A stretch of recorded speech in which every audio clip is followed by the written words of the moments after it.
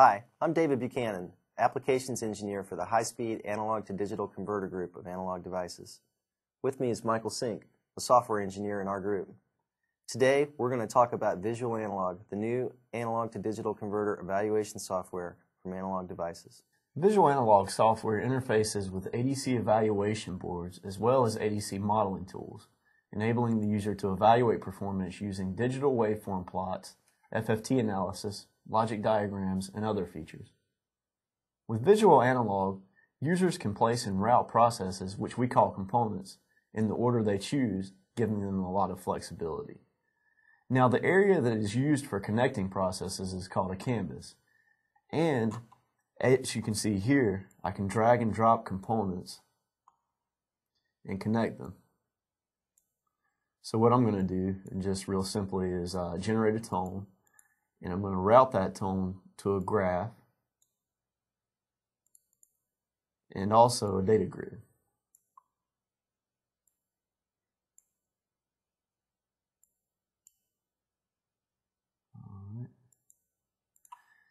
And I'm going to change my frequency to show the sine wave a little bit better. All right.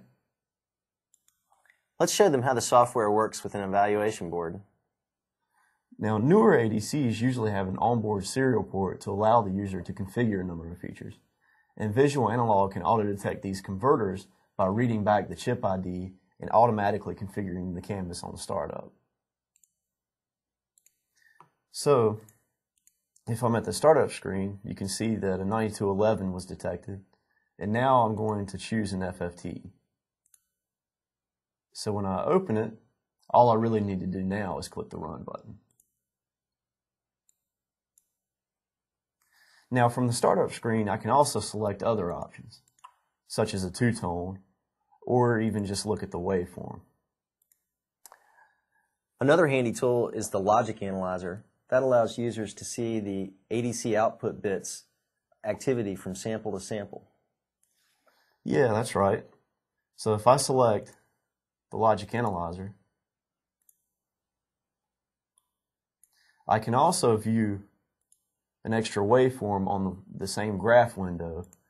And so what I'm going to do here is I'm going to toggle the additional plot, and I'm going to display the time domain underneath the logic samples. Now, VisualAnalog allows you to synchronize the zoom between the two plots. So now I can zoom in on the same time area between the two. That's really handy for customers to use when they are zooming in on an arbitrary waveform and they want to find out what the ADC outputs look like when a particular event occurs. Customers can also use VisualAnalog to interface with one of our ADC behavioral models. Let's give an example. The same processing can be used whether you're capturing real data from an evaluation board or if you're simulating the ADC using our ADISM ADC behavioral models. Now, the nice thing about ADC modeling is that no external hardware is required, and you're also in control of the input data. Here's an example of modeling the AD9246 response to a single tone input and looking at the FFT result.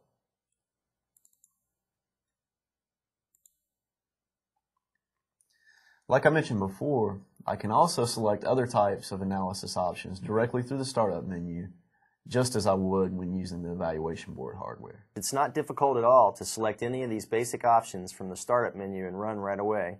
Of course, some users may want to take this a step further and create their own advanced canvas. You know, something I find really useful is the configurable FFT analysis VisualAnalog offers. Now in this example, I have data representing a modulated waveform stored in a file, and VisualAnalog is capturing the ADC output spectrum in an FFT. The normal FFT analysis in VisualAnalog assumes the signal of interest is a narrowband signal and searches for the frequency bin in the FFT with the highest amplitude. Our communications customers can take advantage of the configurable FFT analysis to set the center frequency and bandwidth of interest. So in this example, I have configured the FFT analysis to look for a WCDMA channel at 15.36 megahertz. And also what happens is when I calculate this, it also calculates the SNR with respect to the surrounding noise. Thanks, Michael. Our new VisualAnalog software package provides designers with a comprehensive set of tools for evaluating and modeling our high-speed ADCs. And as you've demonstrated here today, it's pretty easy to use.